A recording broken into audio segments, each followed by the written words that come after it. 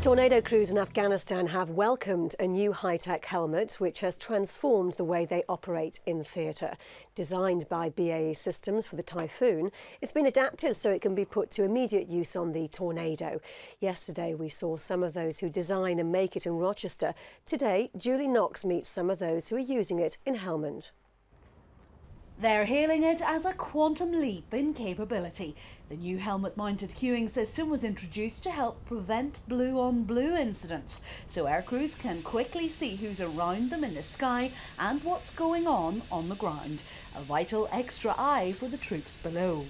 I've used it when we were supporting a ground call sign, and out of the window, out of the cockpit, I managed to see some tracer fire and then very quickly managed to look at it, designate it with my helmet-mounted queuing system, and then the navigator was able to cue the pod up and see there was actually a firefight going on down on the ground.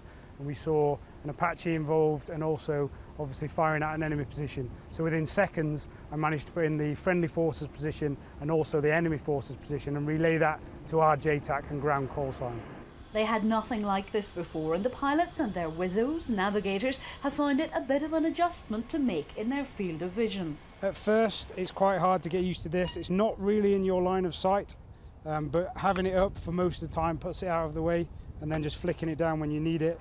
And then the visor itself, you get used to having this in your vision. It just becomes natural to actually look through that and actually see what you're looking at through the sight itself. The same symbology is projected into the lens of their night vision goggles for flights in the hours of darkness too. The GR4 is used in a number of ways out here. Full-scale firepower is not always called for. Sometimes a simple buzz is effective enough to deter a possible insurgent. Imagine your surprise if you were out up to no good at 4 in the morning in the pitch black, and without warning a tornado at just a couple of 100 feet would race over your head just under the speed of sound. I think that might indicate to you that you should stop doing what you're doing. From flying sorties over Libya to deploying to this theatre, No. 2 Army Cooperation Squadron may be 100 years old, but is still proud to be at the pointy end of operations.